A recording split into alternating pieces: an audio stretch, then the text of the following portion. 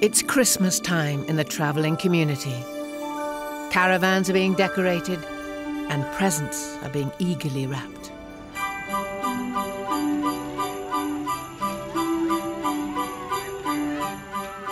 But for one traveller bride, this Christmas will be even more special than most. 22-year-old Barbara is preparing for the most magical day of her life, her Christmas-themed wedding day. I love Christmas. Christmas is really important. But weddings are too. Irish traveller Barbara is due to marry labourer Patrick in just 2 weeks' time. Why do you love him? I don't know. I just do. Because he loves me. I have a face like a model. He knows he's getting a good thing. He knows it. Sure, Matt Stone. Who wouldn't love a face like that? Although Christmas is just around the corner, Barbara's fiancé has already showered her with gifts in the lead-up to the wedding. This Scrappy. My boyfriend got him for me. He was trying to brainwash me into marrying him, and it worked. So will the cat live with you in your married home? No. I don't really like cats at all.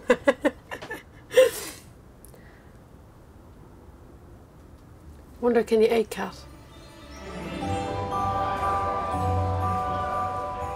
With Christmas looming, Barbara is determined that her special day will be the most spectacular festive wedding ever seen. And today, Barbara is ordering her wedding cake, accompanied by her closest confidants. Josephine, Mary Lou, Kathleen, Margaret, Gypsy, and Margaret. All my cousins. Like it's a Christmas themed. Christmas theme. Yeah. Okay, that's good to know. But it's all like colours and cream and gold and ivory. Unlike many traveller girls who marry as soon as they're legally able, Barbara has waited until the grand age of 22. But her advancing years have afforded Barbara plenty of time to dream up ideas for her big day. I want it to be from the floor to be about to there. Big and then going up and up and up and up. Okay. And a bow at the top from just falling down. I want all lights on the table and I want you to put net over it. I wanted my centerpieces to be, you know, martini glasses. If you had done sparkle before for somebody else, I want you to do twice as much. 100 times as much as I wanted them. If you put a full can on there, I want you to put 50 cans on mine. So basically the conclusion and what I'm getting is the bigger, the glitzier, the sparklier, the better. Yeah.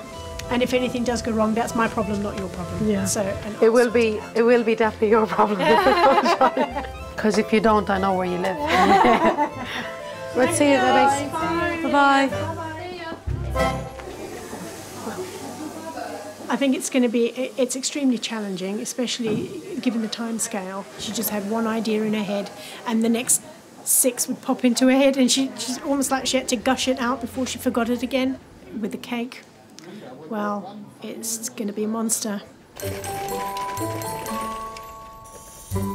Across the land in the travelling community, it's beginning to look a lot like Christmas. Lights are going up, Christmas trees are being adorned with the requisite sparkle. And in Great Yarmouth, 22-year-old bride-to-be Barbara is planning the most magical festive event of all, her spectacular Christmas-inspired wedding day. We went to a Christmassy themed, like wintry wedding. You know, a snow machine. It's like when you first dance, instead of like the confetti falling down, they blow that up in your face and all. Nice, isn't it? It's different, isn't it? Yeah, exactly. Today, Barbara is having a hair trial at a local salon.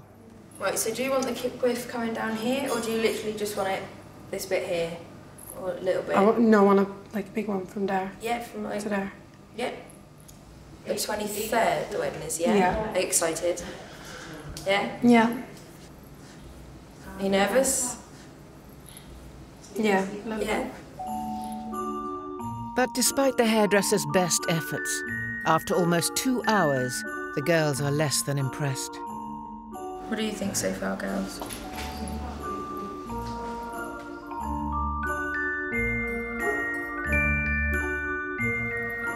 How's that? Grand. Is it permanent? Yeah. Yeah? Oh, I'm blue like a cow. I really hope she's happy with what I've done. She seemed really happy with what I've done, so fingers crossed she doesn't change her mind at the last minute and want something different, because I've had that before. I don't like it. It's too flat. I think she's getting sacked after that. Worn down and weary from the trials of the hair salon, the travellers refuel en route to their next wedding appointment. We didn't have time to stop and get food, and he didn't give us any forks, so we knocked a fork. Barbara, you're supposed to be eating my lady, like, look at the food. Mary Lou, you're on camera, Mary Lou. Are you serious? Traveller girls across the land dream of creating the ultimate wedding gown for their big day. Hello. Barbara has spent months hunting down the perfect gown. All excited? Can't wait to see her dress. And her closest companions, cousins Mary Lou and Josephine, are about to see her in it for the first time. Barbara's picked it. She has got really good If it's really nice, style. you'll know because I cry and everything. Yeah. I tend to get emotional. You ready? Can we look? Can I open my eyes?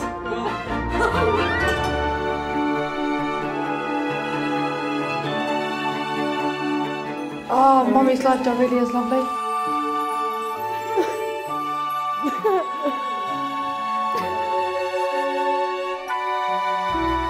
That really is lovely. Oh gosh. How do you feel in it? Like a princess.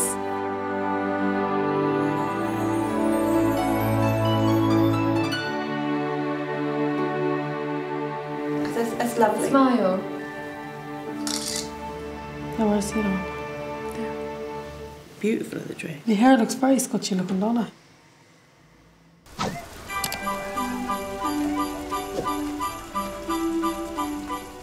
Back in Great Yarmouth, the unusually fine weather has reminded bride-to-be Barbara to put in her final wedding order for a snow machine. You give me an old discount as well, wouldn't you? Thank you, bye-bye. It's all sorted. I might even get the real white wedding, you never know yet. It's cold enough to snow. Can I choose big ones, small ones, different coloury ones, and then a crystal ones? I want you to mix them all together, yeah? Mix them. With just over 24 hours to go till her big day, Barbara is determined to host the most spectacular Christmas wedding ever seen. I love everything about Christmas. Christmas songs, late night shopping, hot chocolate. I love all Christmassy things. Likes presents, big ones. Can't wait. I really can't wait. It's the night before Barbara's Christmassy white wedding. Nothing is left to chance, and having checked into a local hotel, Barbara is awaiting her bridesmaids in order to try on their dresses for the final time. Tomorrow now, all these dresses will be filled. There'll be people in them. Their hair will be all done. Can't even picture it. Where are you now? Hurry up and take your time, yeah? But of 9 bridesmaids, not one is present. Have a load of dresses, no bridesmaids to go into them. One of my bridesmaids, her car's broken down. Got a load of bridesmaids that's all over the country and they're good for nothing. Useless bastards. Tomorrow's the wedding. And still got a load of things to do. The priest said, he gave me a warning, make sure and be on time. So I'm gonna have to be on time tomorrow.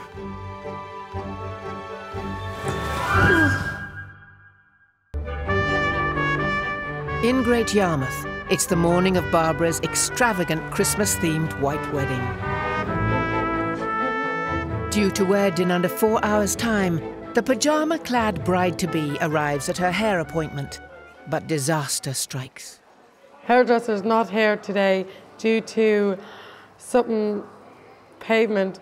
I was expecting to get my hair done, get dressed and get married. But the hairdresser had different plans for herself today. Fucking eat it. With the clock ticking, a family bereavement is accountable for her hairdresser's absence. My hairdresser, she left a note on the door saying something about pavement, so she cancelled on me. Oh, I'm fed up with my life. Smelly, shitty woman. Barbara returns cap in hand to the salon of her original unsuccessful hair trial. Good morning. But although the salon kindly agrees to save the day at the 11th hour, a third backup hairdresser has been found. Right, listen, send all the bridesmaids over here. No, listen. Send all the bridesmaids over here right now and she can do my hair. The salon is deemed good enough for her bridesmaids, but not for Barbara. Yeah, I'm gonna go back there. Take care, see ya. Mayhem. Absolute mayhem. I don't like that woman at all. I don't like the look of her. She's a very nice woman, though. I will get it done, but remember Father David said be on time. When he looks back at this, he'll realise why I wasn't on time. This way, Colin, come on. Now 2 hours behind schedule, Barbara returns to the hotel where her family are getting ready. You need to do my hair, please, before you do hers, because I'm more important than her. Are you the bride? Yeah. Have you got your hairdresser? No, because the hairdresser cancelled on me. Have you got a picture or anything that we can work with? Because obviously I've not done a trial on your hair, but I mean, I'll do what I can for you. Pull the hairpiece through there. Yeah. And I want you to bubble curl all the way around. And then you want this in there as... Oh, wow. This is not what I expected.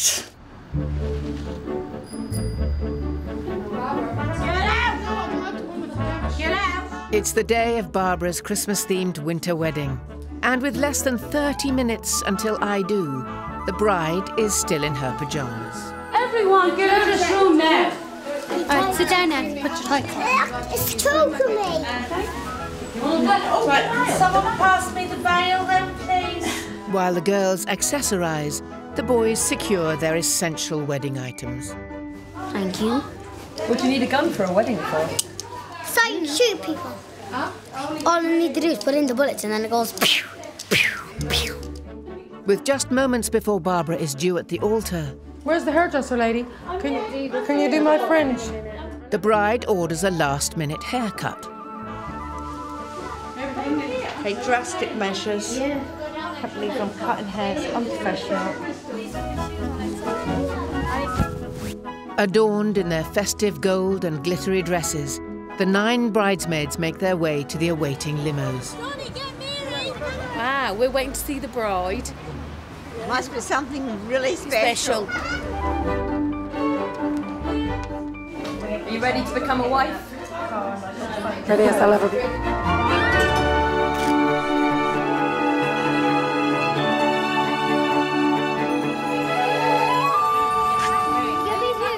Give me the two. It's a pleasure to stand here and watch.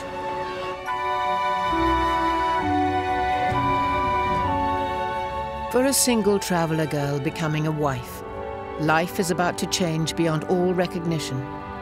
It's an emotional moment for Barbara.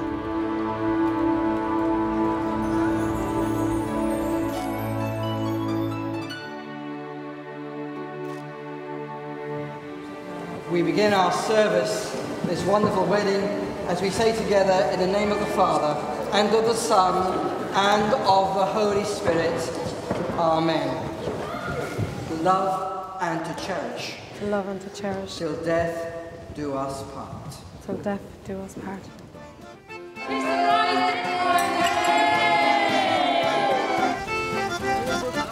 How's married life, Barbara? It's cold. With Patrick and Barbara now man and wife, the wedding party make their way to the reception. Can you pull into this garage, mate? You open the door, please. No, you won't. I agreed to come in here for knock you out.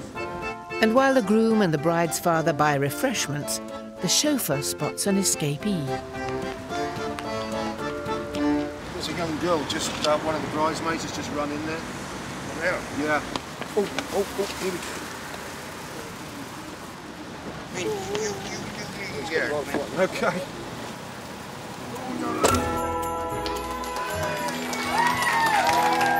For the guests at the reception, Christmas has come early. Everything's gold.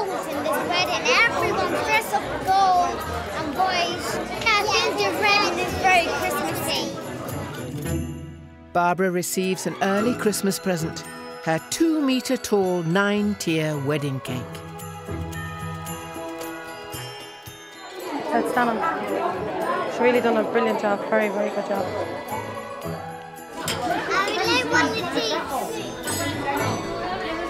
Congratulations to Barbara and Patrick! And the final festive touch of her Christmas-themed wedding is Barbara's pièce de résistance, her snow machine for the first dance. I can see the future when I'm looking in your eyes. And I can see security just by you in my life. But snowflakes fail to materialise. The snow machine, did it even come on? I didn't even feel it like snow machine. There was a snow machine there, but it didn't even feel like it come on. It wasn't a very good snow machine. It was a crap snow machine, to be honest with you.